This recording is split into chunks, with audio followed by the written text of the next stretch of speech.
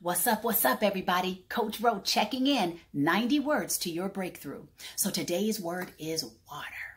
I am bigging up water today because I am on the second day of my monthly fast and all I'm drinking is some water. And I have to be honest with you. It is not the easiest thing for me to do to drink a lot of water. But when I get in touch with my why behind why drinking water can be so good for you, I'm like, get it in you, Ro.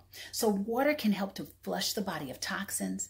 It can even help with skin disorders. It can help with wrinkles because it plumps the skin, it plumps the cells, right? It can help with reducing joint pain because the water gets into the tissues and creates a cushion. Water can even help with your weight loss. If you drink enough of it before you eat, it can create a sense of fullness and then you won't eat as much. Water. I mean, it's supposed to be what, 70% of our body. Some people say 60%, 90% of the blood, 71% of the planet.